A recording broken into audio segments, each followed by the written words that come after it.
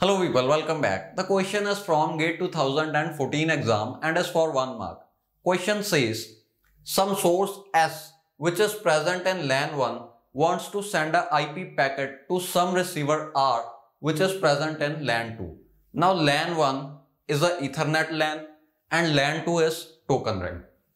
This diagram it is given as it is in the question. I'll just display the image now. If you want to read the entire question, you can read it. Also, just have a look at this diagram. Okay. In question, it is mentioned that all of these links, the links within a ISP and across two ISPs, these links, they are point-to-point links. Okay. They are saying if the source S, while preparing the packet, writes the value of TTL is equal to 32, what is the maximum possible value of TTL when receiver R receives the packet? Okay, let's find it out. See, you should know that no node present inside a LAN will decrement the TTL, and every router inside the path, okay, every router on this path will decrement the TTL. Now, because S is present in Ethernet LAN, S will directly give the packet to its default gateway. Okay, that means this router. So this router is present on the path, hence it will decrement the value of TTL. Similarly, this router will also decrement the value of TTL. Parallelly, this router and this router and this one, all of these routers will decrement the value of TTL.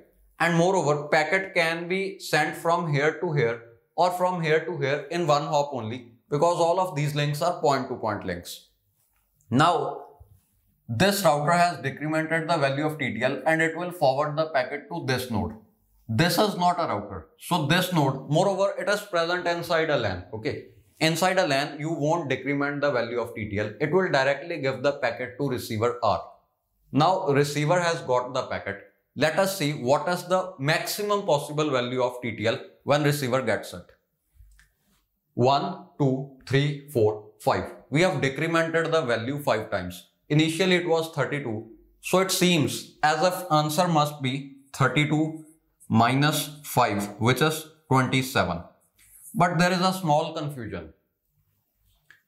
Some books say that receiver also decrements the value of TTL, and some books says receiver will not decrement the value of TTL. If receiver decrements the value of TTL, then we decrement total 6 times. That means in that case answer will be 32 minus 6, which is 26. If receiver does not decrement the value of TTL, then answer will be 27. And in the official answer key for GATE exam of 2014, answer is 26. Okay. Now let us analyze. Should this receiver actually decrement TTL or not? Okay. Let us try to find some reasoning. See. For that, you need to know what is the purpose of TTL field. TTL field is included in an IP header just to avoid infinite loops. Suppose packet started looping between these two routers due to some XYZ reason. Okay. Now, this packet is continuously using bandwidth and the resources just for creating a useless loop. We want to avoid such loops. This can be avoided by including TTL. See, if TTL is 32, and every router decrements TTL. That means in 32 hops, TTL will become 0. And whenever TTL becomes 0, the router will discard that packet then and there. Okay. So that means after some finite amount of hops inside this loop, the packet will eventually get discarded because TTL will become 0. So that loop has been avoided. So I don't find any logical reason that receiver should decrement the value of TTL. If receiver got TTL is equal to say 7, it will directly give the packet to upper layers. Okay. Decrementation of TTL is done by a router just before forwarding it. When this router wants to forward a packet to this one, it will decrement the TTL because one hop is just about to begin. Okay. This hop has to be counted, right? So that is the reason the router decrements the value of TTL. Now once receiver has received, there are no more hops. All of these hops are already counted. Now because receiver has received the packet, see, data link layer will get the packet from channel, it will give to network layer, and network layer is going to give packet to upper layers, which is transport and application layer, so on. Okay. Now when network layer gets the packet, network layer will see destination IP address is this one only. That means packet is for this node only and it need not be forwarded. Okay.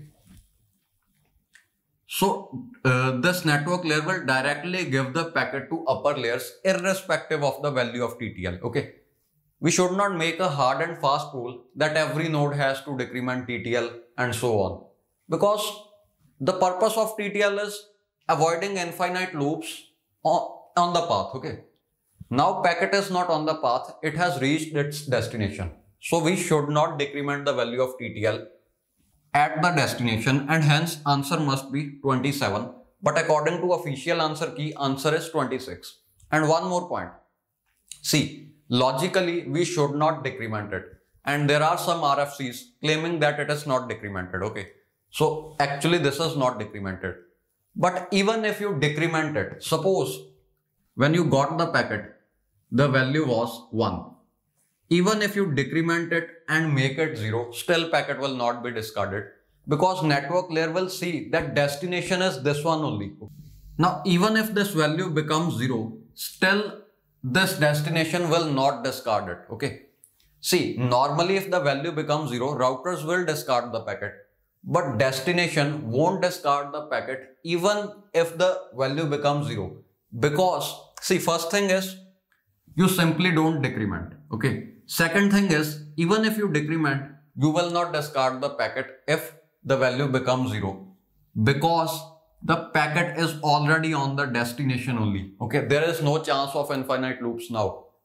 The network layer, it will see that destination address is same as that of its own destination, its own IP address. Okay, so packet has reached where it was intended for. Okay, it will directly give the packet to upper layers. And suppose you discard the packet here. Okay, again the packet has to come from the same path. Again the receiver might set the same value. Okay, again this might happen 1 and decrement it to 0 and discard it, and that is of no use. Eventually packet has to reach here. You are just discarding it without any reason. Okay, so this should not be discarded, and there is a confusion that is it decremented or not. Okay.